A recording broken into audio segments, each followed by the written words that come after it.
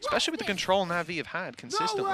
The main thing is timing, though, because this push-up is great, but they now know it's A because there's a Hunter's Fury on A and one of your teammates dead.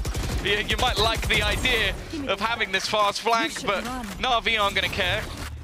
You can't even really get back in because guess what? Saigetsu's got another lockdown. He's had so many throughout this half, and they just have to wait.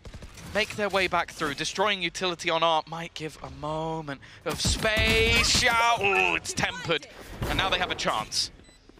After 6 B plays in a row, these players thought they had it by pushing up B long. Instead, they have to fight their way back in on the other side, and cNed's got them all! 5 kills and ace to close out the half, and another nail in Koi's coffin here on Pearl. Was going to come through. He's going to save the round for them. I should have known. I know that this is something that Angel's now never going to stop hearing until the end of time. But for the love of God, put him on Jett. Just look at how he's been in these last 2 maps. It's just been unbelievable. He's 19 and 6. Like, we've been hyping up Saigetsu.